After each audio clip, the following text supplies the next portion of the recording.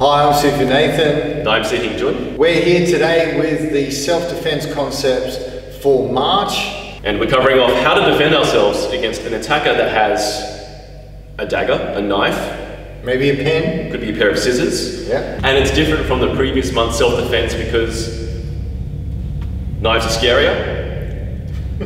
The way that we move to deal with this threat differs from the previous self-defense. And we're increasing the student's threshold for dealing with the intimidation factor as well as movement patterns and building confidence.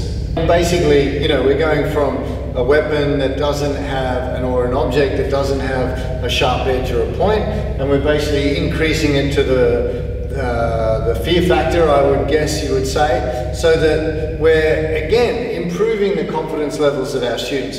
We're working, as Jun said, on a completely different concept of how to deal with it. In the solid weapon or the bat defense, we were bridging the technique because we can bridge because it doesn't matter. Against a knife, when we do this, we can't bridge because we can get cut or stabbed with whatever the object is. So we need to deal with this object in a completely different manner than we would the bat from the previous month. So as you can see, we're increasing the intensity of what we're doing for the kids, improving their movement capabilities, their understanding of Kung Fu, their understanding of why they're doing certain things within our system, and we're building confident individuals as we do it.